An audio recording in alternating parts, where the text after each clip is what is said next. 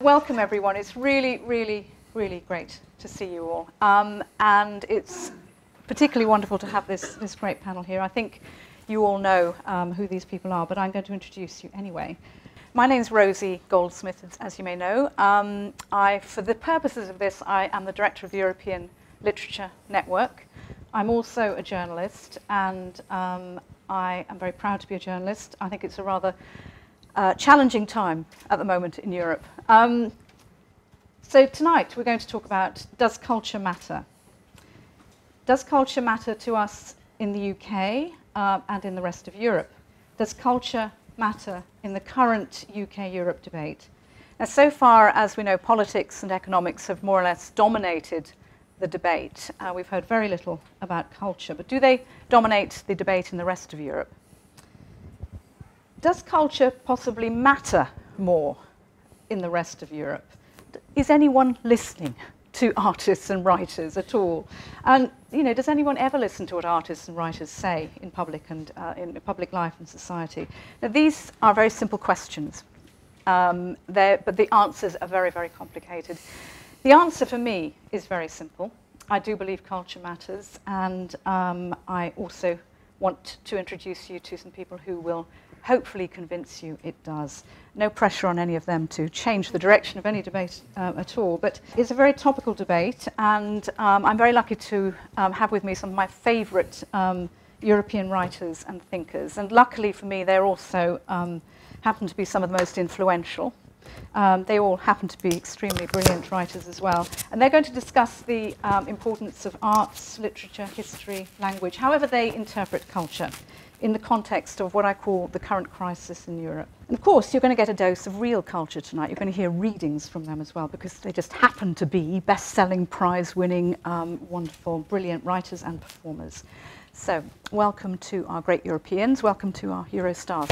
Welcome, all of you. We have Alison Kennedy next to me, A.L. Kennedy. We have Naomi Secchi from Hungary. Alison's from England and Scotland. Scotland primarily. I'll let her sort of work out which corner she defends at the moment. And we have the wonderful Naomi Secchi from Hungary as well. We have Gert Mack all the way from the Netherlands, one of our great Europeans. We have the great Gianrico Carafiglio from Bari, Puglia, Italy. And we have the supremissimo Misha Glenny. Misha Glenny from London, England, Europe, the world. Welcome to all of them. We are at this pretty major turning point in the life of our country, and we have a big decision to make. Do you, Alison, want to put yourself down on one side or the other? Oh yeah, I'm allowed to, right. You're allowed to, as long as there's no sort of personal... I can't say I want all the Tories to leave, and everybody else could remain. No, I would be in favour of remaining. Yeah, I mean the British people in the audience will be aware. There's been a move since the 70s to sort of unravel all of the achievements that were set up at the end of World War II, one of which was the idea that there would be an organisation and a legal system that would protect Europe from eating itself again. Do you think culture matters? Yeah, well, in this debate? Yeah, you were saying who's listening. I mean, the thing is that people listen to, even in Britain, people listen to writers all the time, but they're...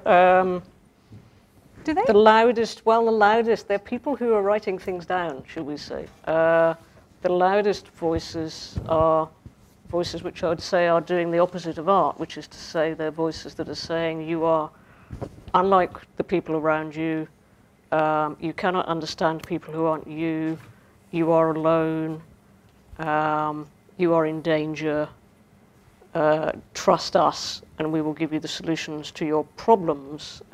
Our media landscape is controlled by very few minds with very particular agendas, and it's very toxic. And the thing about culture and why it matters and why you have the European Union being established and why some of the terrible things happened that happened in World War II was so easy to eventually arrange was that you developed a toxic culture that allowed terrible things to happen very easily and allowed people who are perfectly normal and reasonable to do terrible things. You can't just make that happen by sprinkling people with pixie dust. You marinate them in hatred. You marinate them in fear everybody, you're by yourself, nobody's like you can't understand them, particularly and they took your biscuits. And now we have to all be quite angry and defensively aggressive because we're all about to be attacked by the mysterious other. It's a historically repeating pattern because there aren't enough sociopaths around. If you want people to be terrible, there aren't enough of them. You have to make normal people be sociopathic. You do that with culture and fear. I think I would define real art as being a transcendent and remarkable thing, but sloppy propagandistic art is not without power. And unfortunately, that's what we're getting a lot of. And it drowns out, you know, I remember the first time I went to the East was Hungary. And I don't think I was especially wandering around going, I'm from a democracy. We know about this stuff, freedom and things. You know, it was sort of after the fall of the wall, but it was very soon after the fall of the wall. And this guy very nicely and politely said, yes, yes, you all have free speech. You all talk at once and nobody listens. Yes. It's like, ooh, I was being superior. Damn. A good handover, though, to Naomi Cecchi from Hungary. And it is just to hear your, I mean, from Hungary itself is... It's a mystery. I was going to say mystery. How are you seen in Hungary? I mean, how are writers viewed in Hungary? It is very important today now in Hungary to have politics in art. So this is something you cannot leave out. My impression is that sometimes it's very depressing to have literature dirtied by politics, and if you want to have your voice heard in Hungary as a writer, you have to talk about politics all the time, and it's very, very depressing, really, because you feel that if you want to make this pure art, then no one will listen to your words. So, I mean, you are you're as close to a national treasure as the Dutch have, I think. I mean, you're constantly talking in public, and your opinion is asked all the time. You write articles. I mean, your voice does matter. The thing is, perhaps when we talk about it is not about me, but when we talk about culture in Europe, I think it is very important to realize that culture, especially literature, is typically international, European, and it is bringing us together. Of course, a lot of cultural differences on another level, but always, indeed, when you're looking at Holland from the beginning of the 17th century, that culture of painters and musicians and literature, it was all in that time already international. And they were Rembrandt was influenced enormous by the Italians, and they influenced the British again. So this dynamic has always been very important. Just 2 weeks ago, of course, there is national culture too. 2 weeks ago, I walked through Versailles.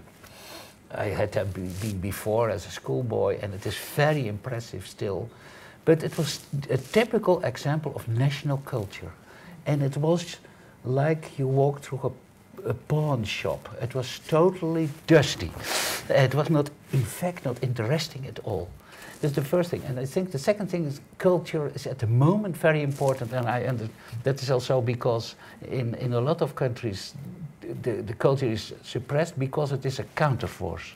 It is totally neoliberal, and it is only talks about let's say, about money and the way how you were thinking about money. So all the priorities are also, you have to, yeah, the priorities are less and less human. And I think culture can be and must be an enormous counterforce. So I understand totally this European Union and British problem, but it is also a problem of the European Union, that the European Union is always both talking about technical stuff and about culture as something different. Yeah, so different, but it is all politics, and we need to have cultural and also political discussions mixed with each other. Gianrico, I mean, do you, when you listen to what Chiara is saying, do you, in Italy, I mean, this is a rhetorical question because I know Italy quite well, but describe to me how intellectuals, how people like you are viewed in Italy. I mean, Gianrico Carafiglio is a very well-known public figure in Italy because he was an anti-mafia judge in Puglia, prosecutor in Puglia. Initially, he was a senator in Italy as well. He then, as far as I understand, started writing crime novels as a distraction from the day job. But this is a man who does know Italian politics and so on very, very well indeed, as well as the arts. So how do you think the arts are viewed and people like you are viewed in Italy? Well, I think that we have to make it clear one point when we talk about culture, generally speaking, that is literature, music, and other things like this. They are things that we do for free. They are things that exist even if we are paid for doing that, exist out of a dimension of money and exchange of money, and they have to do with the, how can I say, human nature. I remember, maybe you remember as well, a scene of the famous movie Dead Poets Society with Robin Williams, when he says, we don't read and write poetry because it is nice. We read and write poetry because we are humans. And this is the main issue from my point of view. It has got to do with our human nature. And of course it matters, but it doesn't matter only because we need culture to improve our society. We need culture for universities or for publishing houses or to break borders. That is a very good thing, of course. And this is the reason why we must be really worried about that technical point of view that says, okay, in Italy we had a Ministry of Finances that said you can't eat with culture. That is the most stupid and dangerous thing that a politician can say, because of course, often you don't eat with culture. Many times you can eat, of course. But the problem is the survival of human nature as we know it and as we want to keep it. This is the main reason why it matters. Misha, in this country, we don't talk much about culture. Our politicians are rather wary of ever talking about going to the opera. They're allowed to go to football matches, I think.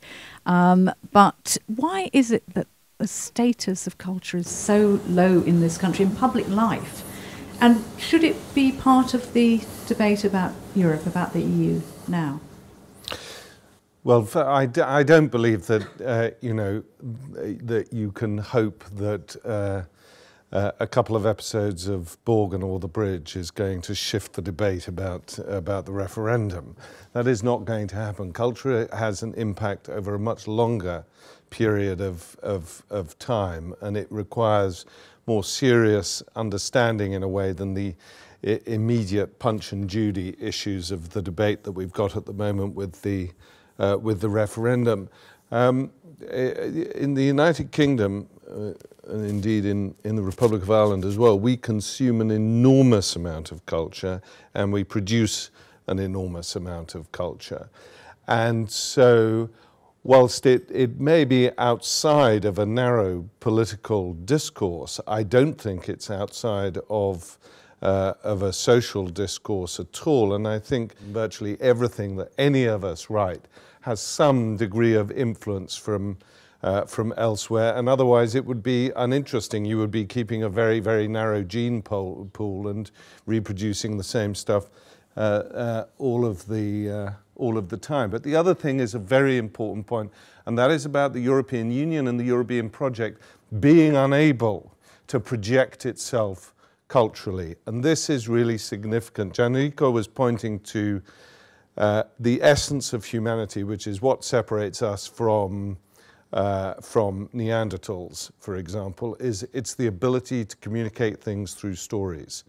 And that is how we are able to organize ourselves in much bigger communities than our ancestors were. And so to exclude culture, whether it's the ignorance of a finance minister in Italy, or it's the sort of lack of willing of British politicians, seems to me to be self-defeating, both in the short term and the long term. But on that European project, this is, because I agree with Geert, it is extremely unfortunate that the European project has been transmitted as a technocratic project, because if you delve into history at all, if you look at the Balkans, for example, why do Michael Gove's projected partners in Albania and Serbia want to do everything in order to get into the European Union, which will leave Britain on its own, even without Albania, Serbia and Ukraine? It's because that they know their security, their ability to develop without the threat of extreme violence, lies in that European community. Why has Brussels, Strasbourg, and all the money that it's had at its disposal not been able to pose an alternative culture to those populist cultures which, under a bit of pressure, we see now popping up absolutely everywhere, and very damagingly. That's what seems to be so extraordinary, Geert, doesn't it? That we are forgetting this shared cultural heritage. Yeah, it is strange too. I think there is it is a reflection of a kind of panic, because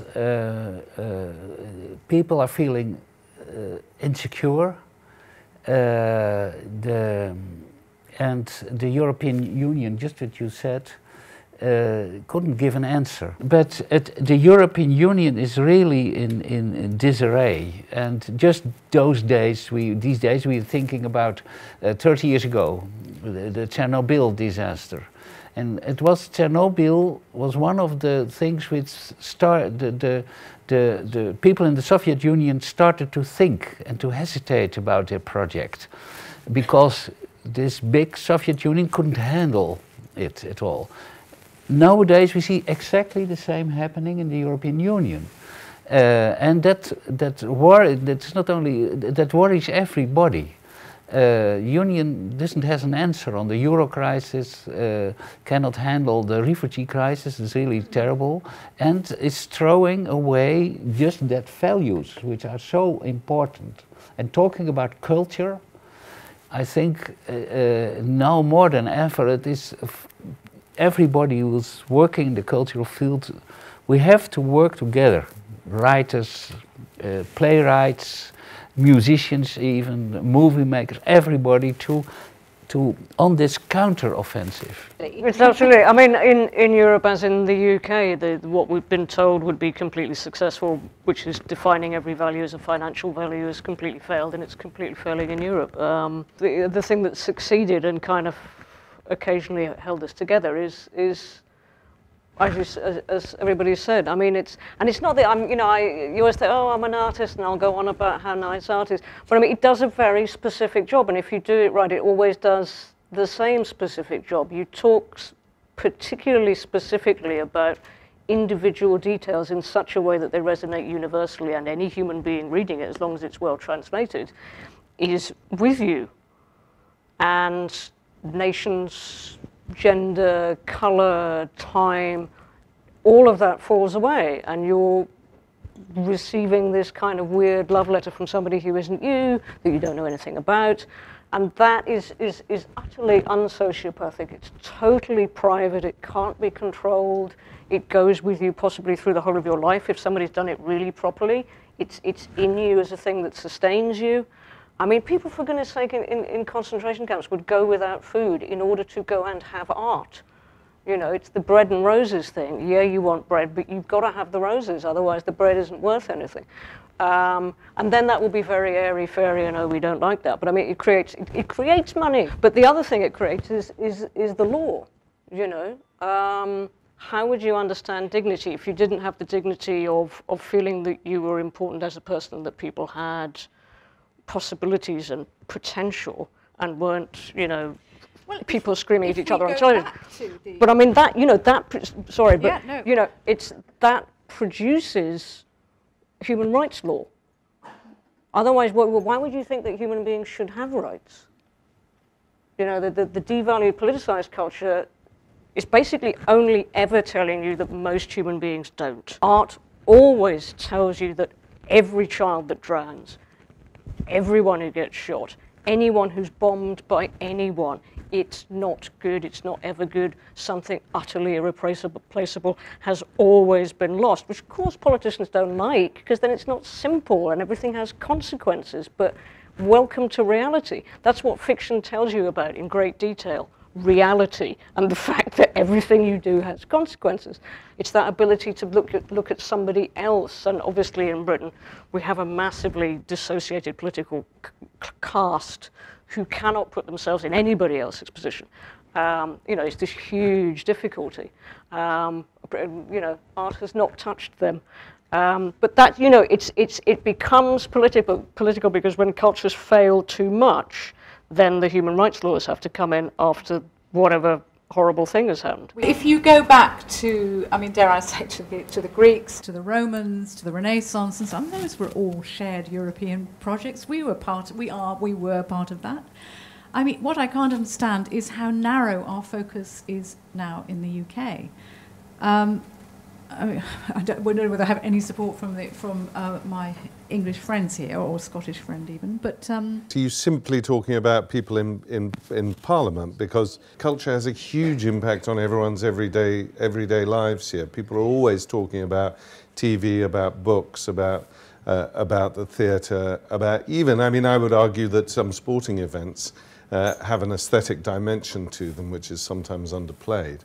And so I often think that through those sorts of things you can learn about the way that people perceive each other, they perceive themselves, and so on and so forth. So in that sense, broader culture. So Rosie, I mean, I don't agree with your premise that we're not interested in culture. I think we're all, you know, that's good. We're all absorbed in culture. I mean, culture matters. I mean, I think it's a given. Of course it is. And the other problem is we get Europe mixed up with the EU all the time, which is what we're doing now, I believe, with the European Union.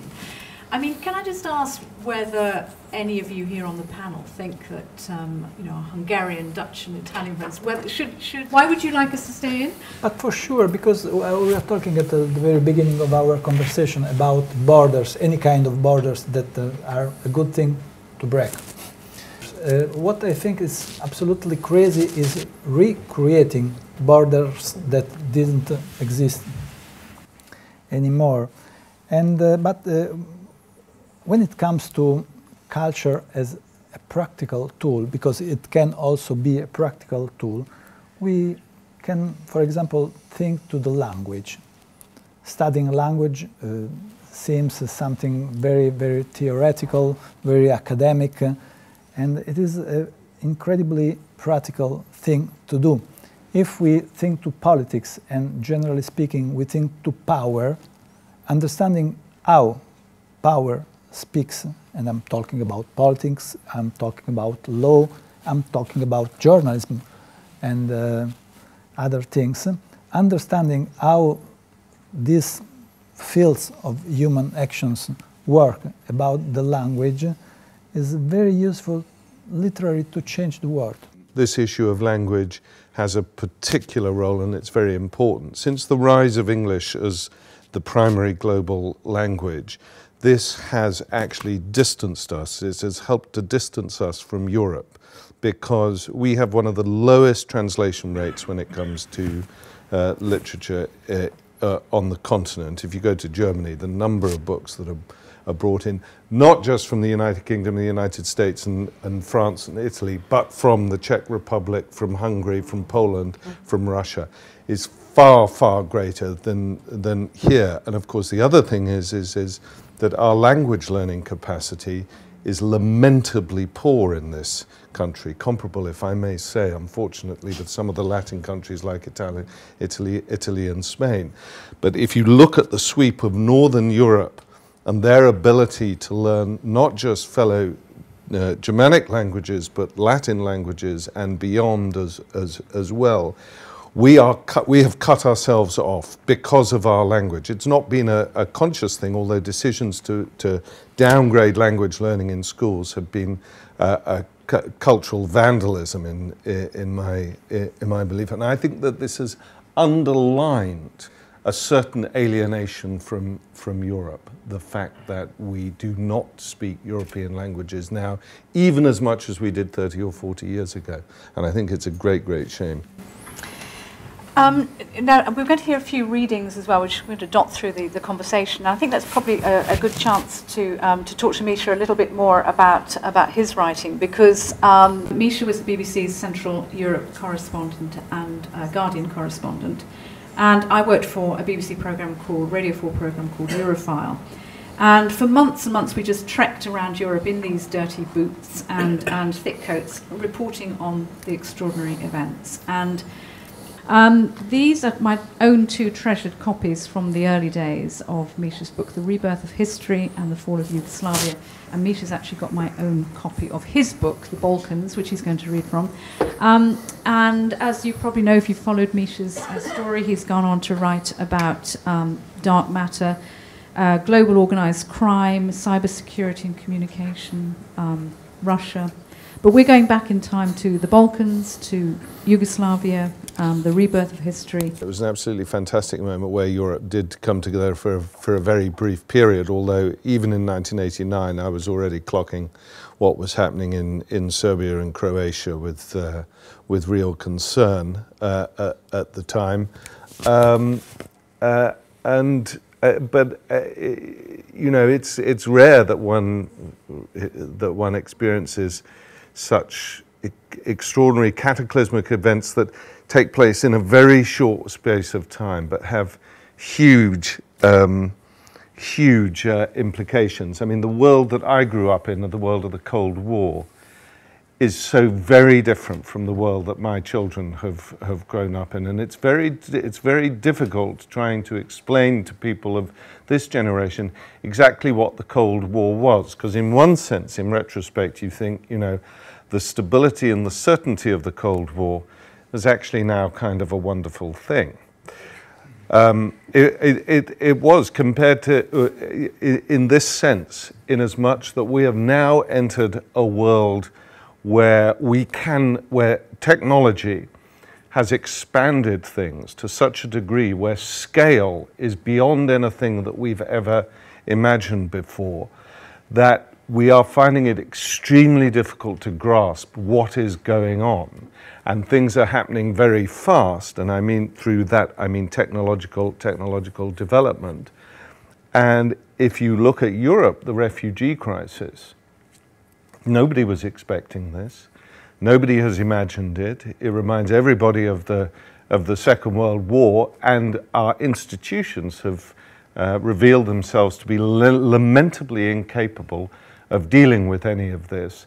And what it is doing is it is driving, this is leaving aside Brexit, it's driving Europeans apart and atomizing this great project, which is very dangerous for the whole world. I was thinking of reading a little passage from the Balkans about just that 100 years ago, about Sarajevo, but in fact, I then decided that it would be more fun to read something about, this is an article that I wrote about 10 years ago for the London Review of Books. In the mid-80s, when we still lived in that stable bipolar world, I was hiking in a remote part of Montenegro. As I surveyed the beauty of the mountains around me, a smiling shepherd boy, 10 years old at most, approached me in an evident state of excitement and keen to talk. Taking out an imaginary machine gun, he sprayed make-believe bullets in a semicircle and delivered a message that echoed around the Dinaric peaks. Blake, Crystal, all dead. The boy bore news from distant Hollywood. The elders of the Carrington clan, the central characters in Dynasty, had met a sticky end.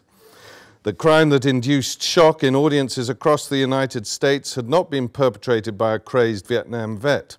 If it had, perhaps Americans could have made some sense of the tragedy. But members and friends of Denver's richest family had been gunned down by terrorists in the distant Balkans. The heinous act was carried out in a house of God, no less, as Blake and Alexis's long-lost daughter was marrying the Crown Prince of Moldavia. Most of the cast were brought back from the dead in the subsequent episode by the insatiable desire for network ratings. All this happened just 100 miles from Dracula's castle. This could only happen in the Balkans. The television producer who had wanted to massacre the cream of Colorado society was one Camille Marchette. I'm responsible for Moldavia, she told America's TV Guide in 1986. I sat down one day and said, I'm only going to be on the show a year and I'm going to end it with a shootout in Moldavia. Did she know that Moldavia was a real place which would gain its independence just 5 years after the wedding was filmed? Did she dream up the name King Galen? Were the terrorists who imprisoned Crystal and Alexis communists, nationalists, Romanian-speaking Serbs perhaps? The answer is that it doesn't matter as long as you're writing about the Balkans.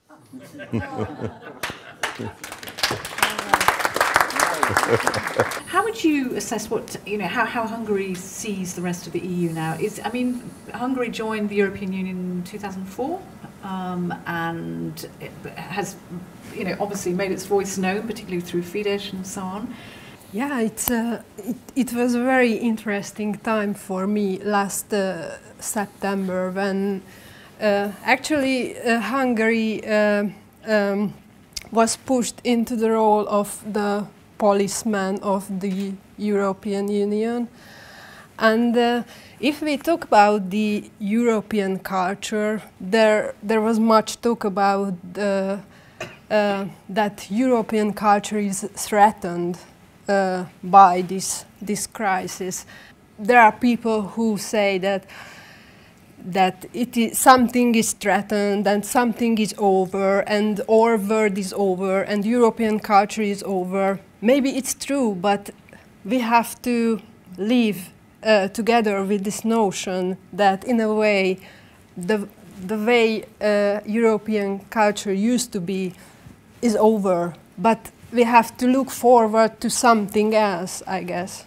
Naomi Secchi and I met a few years ago at I think the first time was the European Literature Night at the British Library. Yeah. And Naomi's book, The Finno-Ugrian Vampire, which is this one here, this is the one that she presented at European Literature Night, which is, by the way, taking place for the 8th time on May the 11th as part of the European Festival. So I hope you all come along to that.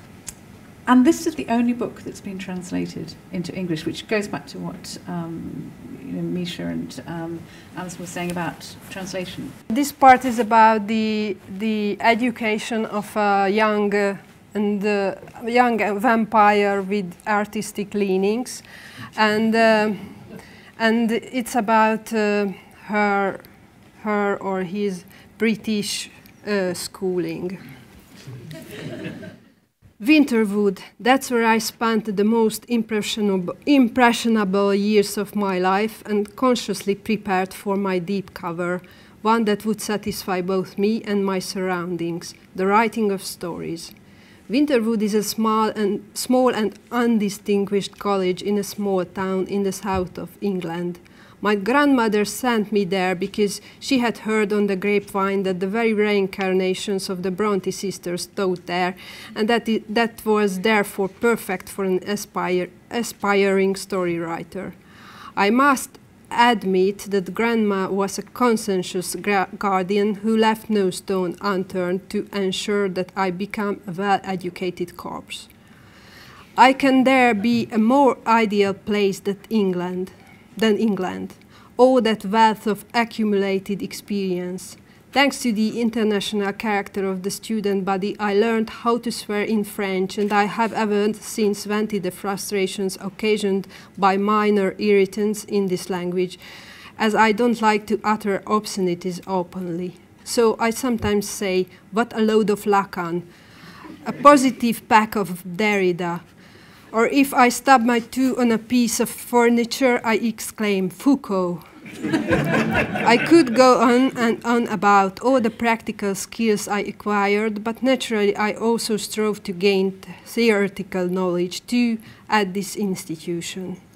In general, I stayed in the library until closing time, and at the weekends I lay on my bed devouring the monologues of water rats and moles, the braggadocio of toads, the heroic deeds of daredevil house mice, the puns of chess pieces, the adventures of irrepressible redheads, the tragic fate of orphans, the mystical stories of kobolds and hobgoblins.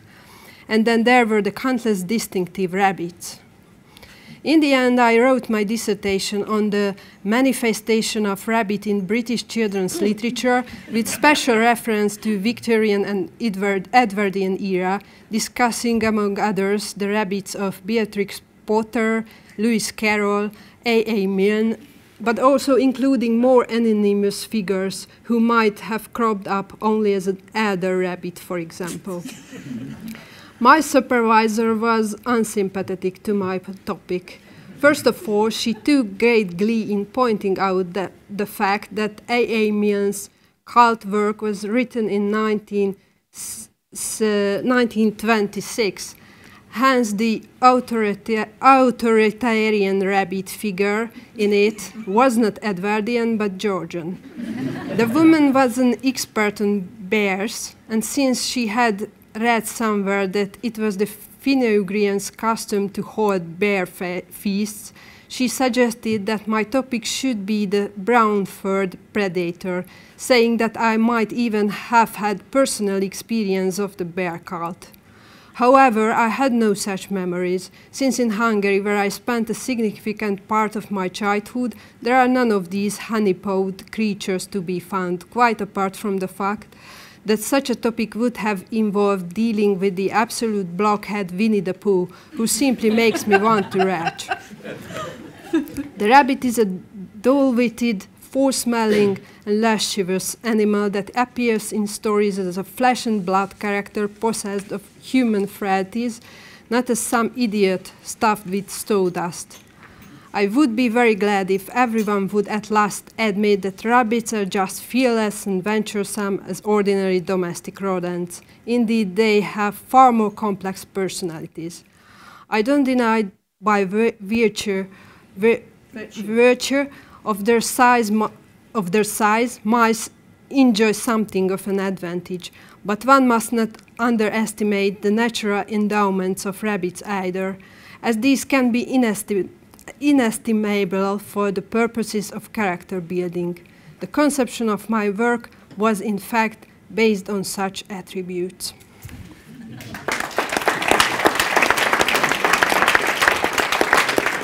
Thank you, Naomi Sechi, and that was translated by Peter Sherwood. Hjalmar is what I call a great European, and he is one of the most celebrated and successful writers in the Netherlands, historians, traveller, commentator, and the Dutch call him our national history teacher. I called him a national treasure before that, but you're going to read a little bit from the end of In Europe, and why have you chosen this particular part? We're talking over 10 years ago now. I could have written it yesterday, and it is not because I was so clear-sighted or something like that, but because you could see some problems coming. Because it was in that time, it was still, before the referenda, 2005, it was still an atmosphere of triumphalism. We couldn't do anything. The Americans have always their exceptionalism we are the God-blessed, most fantastic country in the world. And the Europeans we have won the Cold War, and that mood was still going on in the beginning of this century. So we got the euro without a good political frame. We got Schengen without a good political frame. But yeah, again, I think we Dutch, we look quite a lot like the British. We are also a little bit afraid of the continent. We are a small country, so we are always afraid to be eaten up by the other countries. And for us, apart from all the other arguments, it would be really a problem for the Dutch when the British would leave, because a story will win. When the British will leave the European Union, the story will win that you can go back to the 19th century. And that you can leave the 21st century again. And also in my country are people who dreaming that magic dream, but it is magic. I have often had the feeling that despite our common heritage and our present day contexts, Europe, as it was in the spring 1914, exhibited a greater cultural unity than it does today, more than 90 years later. It was 10 years ago. Then, a worker in Warsaw led more or less the same life as a worker in Brussels, and the same went for a teacher in Berlin or in Prague, a shopkeeper in Budapest or in Amsterdam. Our common disaster can be summarized briefly. Around 1900, there was a tree and an apple, and everyone ate of it. At the heart of Europe lay a young, unstable nation that did not recognize its own destructive possibilities. 2 hellish wars followed, and we all experienced them in our own way. After that, for the East began 4 deadly decades, while for Western Europe the gates opened into a paradise of mopeds, electric mixers, cars and televisions. Close to the end of the century, the wall fell, but for millions of Eastern Europeans hard times arrived again, the years of humiliated men, frightened women and broken families. At the same time, the West was celebrating the boom of the 90s without realizing what their Central and Eastern European kin were suffering. Immigrants came from other cultures and went. Closed societies were broken open. There arose a new set of dynamics with new tensions. In short, we still have a great deal to tell each other and a great deal to explain, and all that had yet to begin. This last winter, I was back in Vásárospagy, a Hungarian village. The whole story starts there too. In the cafe, people were whispering that the owner planned to close the place in May. European regulations demanded the installation of strictly divided men's and women's toilets, and there was no way that she could afford that. Lajos and Red Joseph had passed away. 60 is a respectable age for men there. They lay in the churchyard beside the veteran who had found dead one summer morning, flat on his face in the road. The post office had closed down and the school was about to close. There were houses for sale everywhere. People want to leave. Our friend who lives there had written, others are dying or already dead. The German grocery chain Lidl, long live Europe, had invaded Hungary with dozens of supermarkets, all of them brand spanking new, all of them opening at once. By selling vegetables and other products at barely cost price, they were now grinding the small shopkeepers to a pulp. The greengrocer and the little shops in the neighboring Sivitjar were going under. But there was good news as well. The major had found a source of European funding. A new cultural center was rising up in the middle of the village, a big building with shiny roof tiles. Almost all the men had work now. The wages were going up. Even the toothless men had a steady job. Everyone had become a little bit more prosperous, except for the postman's wife. Her cow had died. One of the Dutch people who lived there also had already offered to buy her house, just to have a little extra space. The last stretch of the sandy road had been paved. The council had purchased a mowing machine. The gypsies with their the gypsies with their skeets had disappeared. The moments of quiet had become rare. Apples fell from trees into the grass. No one came to pick them up anymore. No children even came to gather them. They had never seen anything like that around here.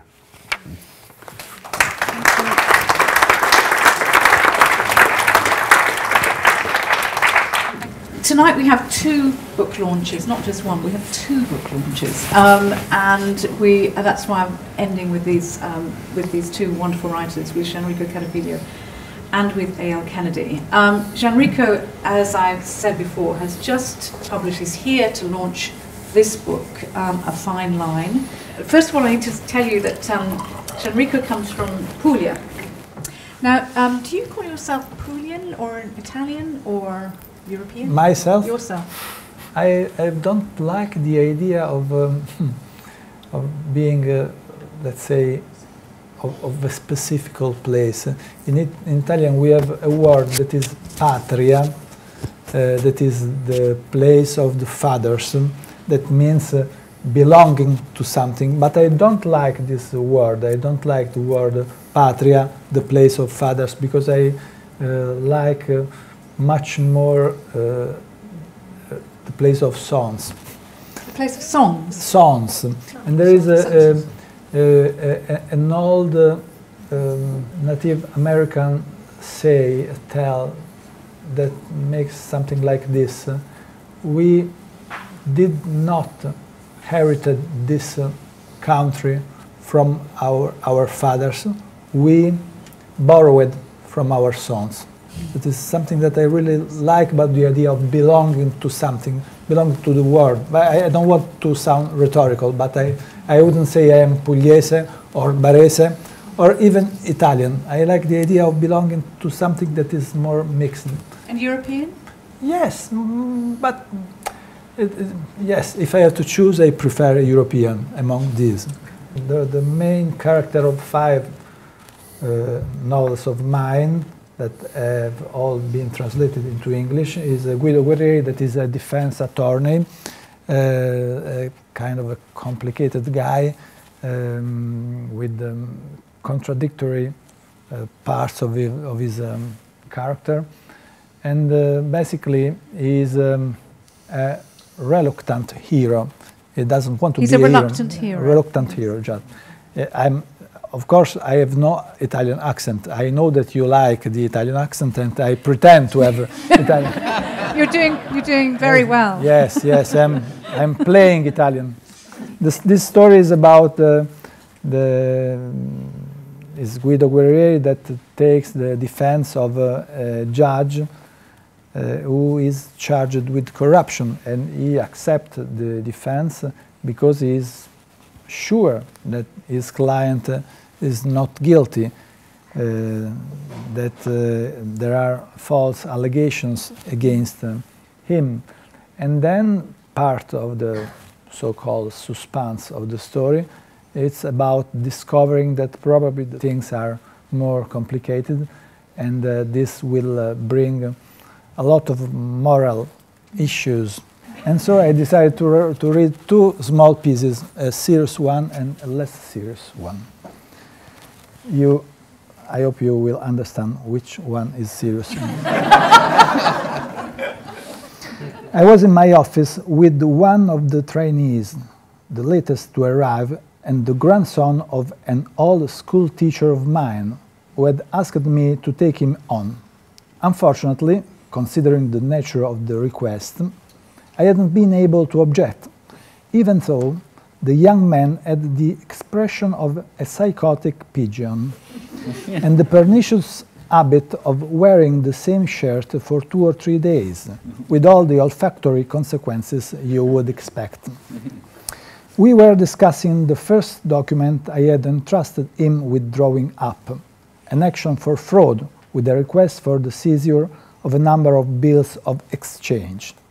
The young man had thrown himself into the task with great enthusiasm, but also with a somewhat idiosyncratic, even Dadaistic interpretation of grammar and syntax. The vocabulary wasn't any better. It was full of expressions like aforesaid, above mentioned, herein enclosed, your lordship, and things like this. Why do you use these expressions, Federico? What expression, Avvocato? I lifted through the action and pointed almost at random at a line towards the end of the document. This, for example, may your lordship be congratulated on granting the seizure of matter as a matter of urgency. He threw me his best pigeon look and remained silent. All you have to say is, we ask for this seizure as a matter of urgency. If you meet a flesh and blood prosecutor, do you say to him, good morning, your lordship? And this is another part. Very funny, yeah. And this is another one, very short. So a client of yours is accused of judicial corruption. You defend him, convinced of his innocence. Then you discover that he is guilty. What to do? Keep defending him or give up the brief? Basically, it's a quite simple question. Maybe not so simple, though. To start with, would you have the same dilemma if you discovered that a client of yours accused of robbery had indeed committed that robbery and maybe had also committed many others? If you actually discovered that he was a professional robber, no, you wouldn't. Why not? Because there is a distance between you. He, the robber, isn't part of your world, the world of trials, rules, and justice. But a corrupt judge is. A corrupt judge, not his existence, but the fact that he is your client, that his fate depends partly on you, undermines the system, the structure, the whole theater where you have played your role until now. If that man continues to be a judge, how can I continue to be a lawyer? We have our second book launch. You are Scottish as opposed to English, so very first time I met you, I got that wrong. Do you see yourself as, I mean, you live in London and... I live in the vast opportunity for investment, which is London. You're part of the creative industries. I am a creative industrialist in an investment opportunity. London itself is people from everywhere. London is huge populations from different, I mean, the number of French people, this is a very large French city. And a very large, Chinese city, and a very, yeah. And Polish, and every... And Polish, and, different stories for different waves of immigration. London remains London. The idea that, this wave will mean our way of life is over. But then 10 years later, this wave will mean our way of life is it. So what happened to our way of life 10 years before? And then another 10 years, oh no, those people are going to destroy our way of life. It's like, well, how is it keep surviving? But the reason I'm mentioning that is at the moment, if you're from Glasgow, you're a Ouija. They have this scheme called refugees, where people adopt a refugee. And because they have no family anymore, you become their family, you become their mother or their father or their sister or your brother.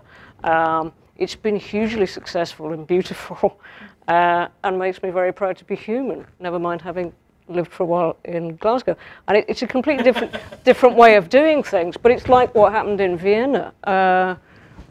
People came together because we have technology now and said, these people are coming through with faces that when you've seen those faces, you know where they've come from. So, old people, young people, people with time got together, got shops to provide food, found clothes. Suddenly, people who've never met before organised themselves very quickly, because you can now, to create a mini refugee transit camp. And immediately the response to that was, well, there are people who are homeless in Vienna. And the beautiful and wise response to that was, they can come too.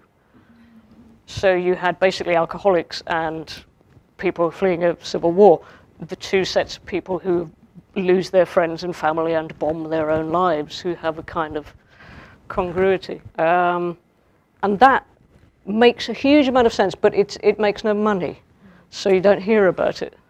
And that is the tragedy of Europe, is that we don't get those narratives so loudly. This book, this is your 7th novel. It's a big, fat novel. It's a love story. It's set in London. No, it's a love story, and it's sort of they're serious about it. It's the serious variety of sweet that's not the packageable, marketable type of love. It's the thing that's difficult and jangly, that isn't Hollywood, that's not a commodity. It's people being people. And within London, because London is so hard and it's so vicious and it's very difficult, and people are stepping over people who are not only homeless but crying, and that's weird, to say the least. People are terribly gentle. One of the only nice things about the book is that there are little bits where it's descriptions of people being kind. Random acts of kindness are all over London, and I spent a year looking for the random acts of kindness, and obviously if you do that, you find them. People are fantastically pleasant to each other, because otherwise London would combust and we'd eat each other within hours.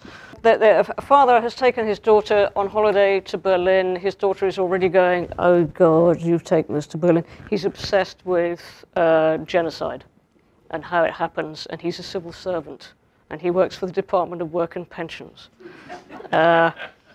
And he is therefore falling in half. So this is the beginning of him having a day where he has a nervous breakdown. Bless him. Like Ian Duncan Smith, weeping, suddenly overwhelmed with 6 years of compassion. So bless him. She had a perfectly valid point. It was probably not fair to pick a hotel, albeit a perfectly acceptable hotel with good reviews, primarily because it stood on the site of what had been the Jüdischen Brüderverein, until its forced sale in 1938. And a forced sale did leave an atmosphere of a kind, the pestilent kind. And then because those intoxicated by the use of force develop a taste for irony, nurture a specialist and heavy-handed brand of humor, the building was taken over by the Reichssicherheitshauptamt Department 4B4, the department responsible for Jewish affairs, which oversaw the seizure of Jewish homes and possessions and the removal of their German citizenship. If there's a department for you, then you must be a problem. A solution to you must be sought. So he and his daughter were, yes, sleeping not quite where Adolf Eichmann slept, but where he worked, where he and his administrators, his planners and implementers, his civil servants worked. Becky and John had been eating their warm little Kaiser rolls, warm little Berlin Schrippen, and their hot-boiled eggs that morning inside the shadow of a building where human beings in clean and orderly surroundings had proved unable to connect their paperwork with other human beings elsewhere, or with reality, or with pain. As I've gone on so much, I'll probably stop there, actually. Oh. There we go.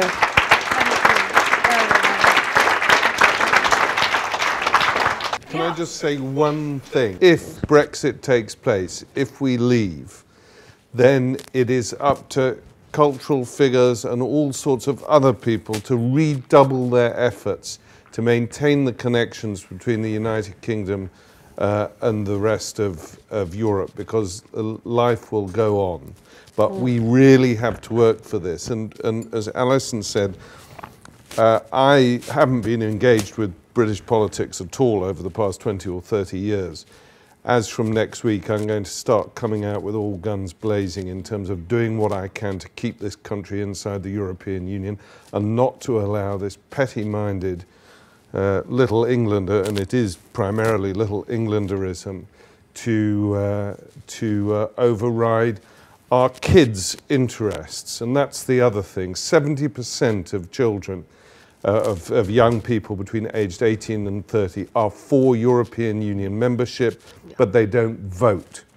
Whereas when you get to 55 and over, then it flips, and they do vote. And they are going to take away the rights of those young people. And so I am going to come out fighting. I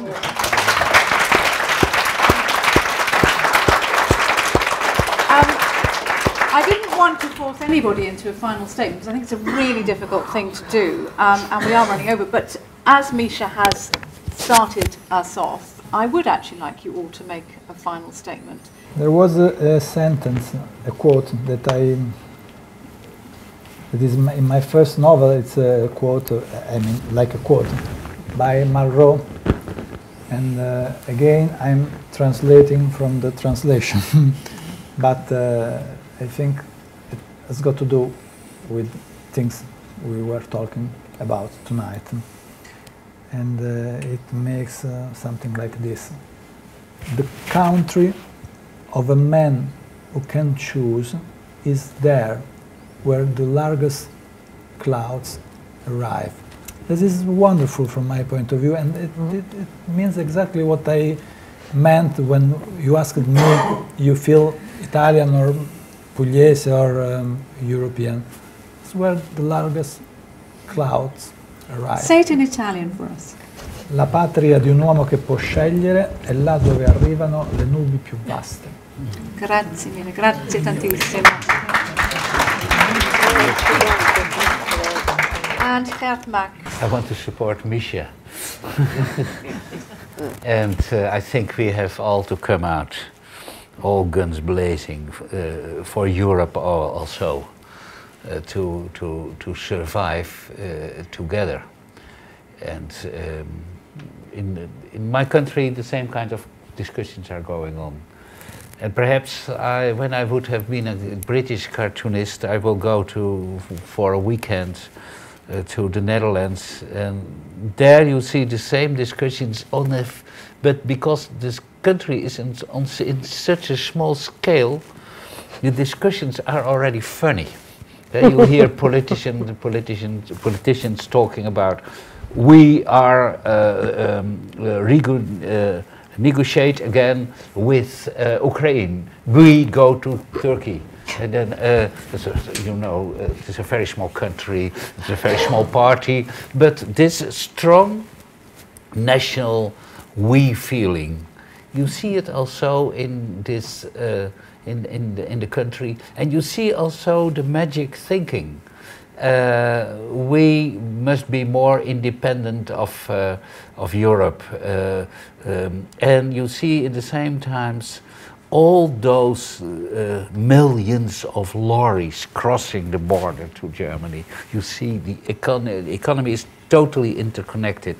So it is a dream. It is totally a dream. So go a weekend to the Netherlands, not to Amsterdam, that's very international, but try to listen to the people, and you see suddenly for the Dutch it doesn't work for sure, but also when there would be a Brexit, Great Britain would be also a small Holland at the end, and nobody wants that. Naomi Secchi. A country which always has been an intellectual inspiration for Europe cannot say that it doesn't care about all those countries. Because it would be a sign of arrogance, I guess, that UK is needed for Europe, but UK doesn't need Europe. So that would be a kind of arrogant isolation for me. I mean, I really hope that people don't. My feeling is that we aren't going to leave. It would be a disaster. It would mean the breakup of the UK. We'd have to renegotiate peace with the would you go back to Northern Scotland? Ireland. Would you still stay? Yeah, no, I'd probably have to leave because I horribly suspect that one of the real things that's happening is this attempt to have absolute power amongst a small number of extremely unwise people. So England would become a very unhappy place. And Scotland's, the material relationship between Scotland and England would have changed, so you'd get another independence vote. You would end up with a very strange, potentially very isolated England, which would be not very good. I mean, hopefully, because so many people are on the verge of losing so many things, things become very simple in these terrible times, and the important things become very important. And in a way, it's beautiful because you wake up, and it's beautiful because you know, well, for a start, that beautiful things are important. Beauty is important. Misha Glennie, Gianrico Carafiglio, Kiat Max, Naomi Secchi and A.L. Kennedy. Thank you very much indeed.